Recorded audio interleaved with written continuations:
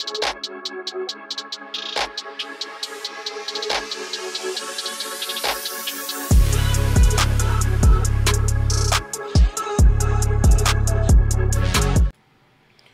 going on, guys? This is Kosty coming to you with sharp trading plays only on PickDawgz. Make it short and simple for you guys today.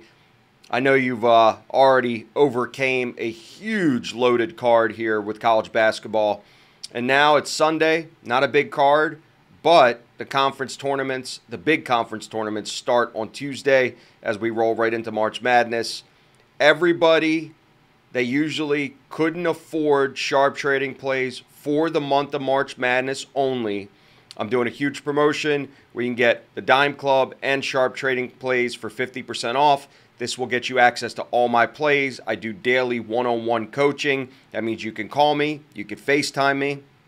I'm 100% accessible to all my clients because the biggest thing that we emulate is line discipline, which means that I want you to play the game that we have at the right price, not your price. Sometimes it's a pass altogether. Sometimes I do tell you to buy a half a point if it's within the parameters of what my sharps give me. So if you're somebody that's been on the fence and wants to join or at least try it out for March Madness, is a great opportunity. It's a fraction of what it normally costs as a trial only for new clients that have never done it before.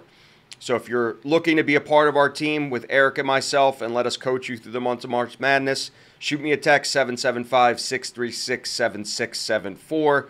And now to the complimentary selection. As always, we're going into the Big Ten. Maryland and Penn State. Penn State at home has been 11-4, solid home team, while Maryland has struggled on the road 4-7 and not covering that much as well. Penn State at home has actually played very well against teams that they should beat. They were favored against Indiana, 2.5-point favorite. They won by 9. They were getting points against Illinois at home. They were a 7.5-point dog. They won the game by 1. They lost to Michigan State at home. But outside of that, they beat Iowa. And then you could go on and on later into the season back in early January, where they also won against Wisconsin. So this is a team that plays very well at home, and the line is only 1, so you're not worried about the cover side of it. You're just expecting them to win. Maryland has been a much different team on the road.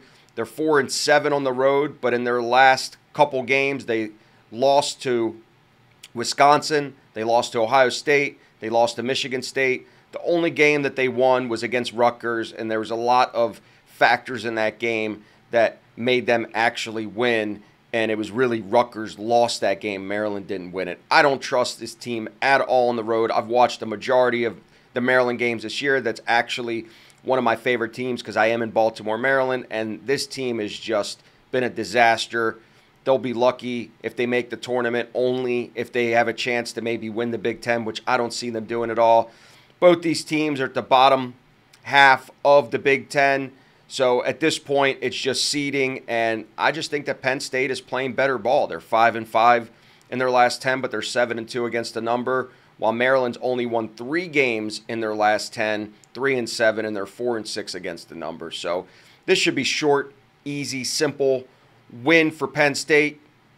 Take Penn State at home -1. Should be an easy cover. Don't know if this play will actually translate to my Telegram channel simply because, like I said, I do this in real time. Sharp groups report to me. I take the consensus of all their games, and as long as they all agree on the same game, it moves ahead to the Telegram channel where clients are instructed to bet pretty heavy. So if you're a heavy hitter, 10K or more, shoot me a text. You still get the discount. If you're a guy that's just been on the fence and don't have 10,000 but want to give sharp trading a chance for March Madness, this is your opportunity. So shoot me a text, 775-636-7674. Have a good day.